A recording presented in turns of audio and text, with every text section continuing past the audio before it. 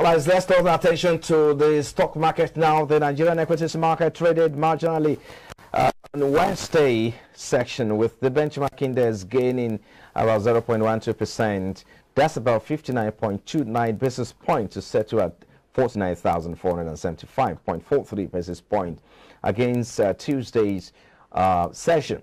Now, the market capitalization gained about 3 billion naira on Wednesday's session, closing at 26.91 trillion naira.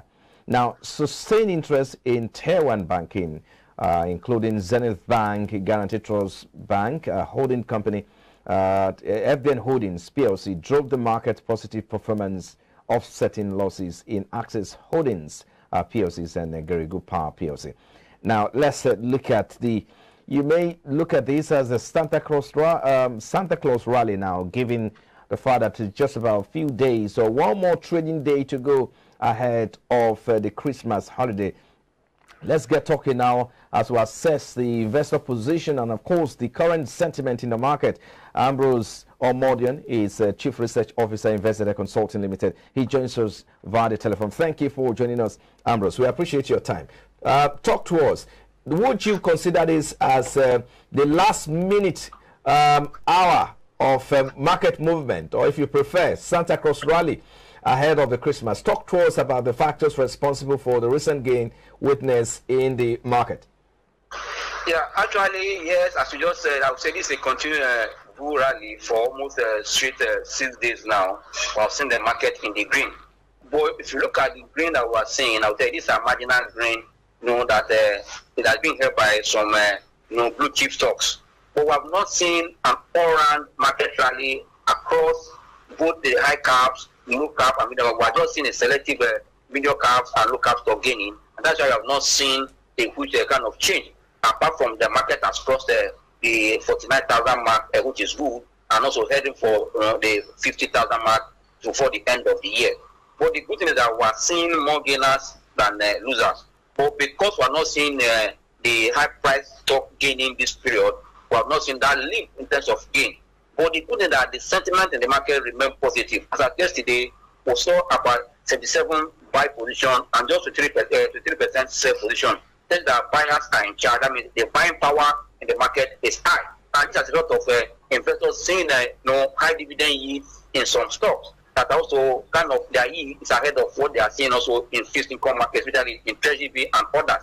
As of now, the average yield for bond is around 14 to 16%, which is also far below the inflation. But getting the period involved for those fixed income yield is more than a year and not stop. But in equity market, we are seeing that the dividend yield that these are looking attractive are less than 30 to 4 months to make that percent. Like today, we saw that in the last 7 weeks, we have seen the GDP return about 25% in less than 2 months. That tells you that these are position people are taking now, so that we are seeing a shorter period to make a higher return. People are looking at equity, and also money flow index in the market have shown that funds are entering the stock market. But we have not seen commercial volume to support this fund flow into the market. That means funds are entering individual stock, not the whole market. That's why we are not seeing a big gain that also show that the market is up. But speak now, most of the blue chip companies and the high capital are still flat at the open of the year, the month of December.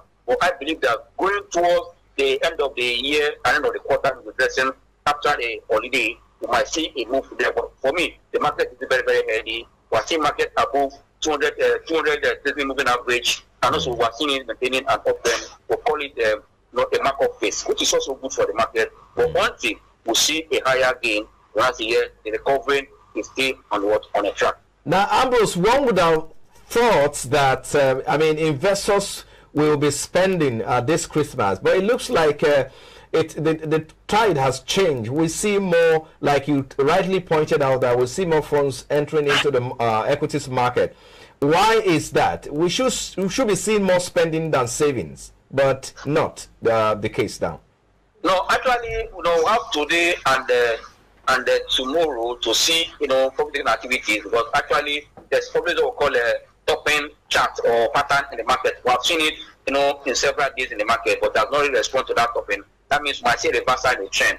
But the good thing is that there are still value in the market. I mean, value, stock are still trading below their intrinsic value. But that investors are seeing that there's opportunity in these stocks to give a higher return in the short term because they have seen the performance of this company in terms of their earnings that will support the payout at the end of the year. And those earnings are strong. And I said it in this program, several like 2 months ago, that most of the companies that I've seen after the third quarter, about 10 to 15 have surpassed their performance as at full year with the third quarter result. While about 80 to 70 to 80 of them have also gone high for what they did or close to what they did in full year. It tells you that we're going to see a better result despite the headwinds we experienced this year and the uncertainties and up and down we saw with the macroeconomic data. Companies on the exchange are still doing well. Or if this trend continues again into the new year because the recovery is still strong, we might see after the election a boom. That's why a design investor or trader will be positioned ahead of those expectations because every investment again in the future, not the past performance.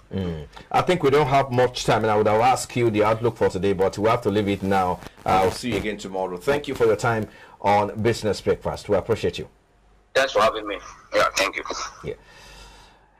You're still watching Business Breakfast coming to you live from our studio. Still to come after the break, domestic airlines warned that passengers to expect flight delays and cancellations during the Yuletide as scarcity of aviation fuel worsened. Well, this is our conversation next when we return from these commercials. Please stay with us.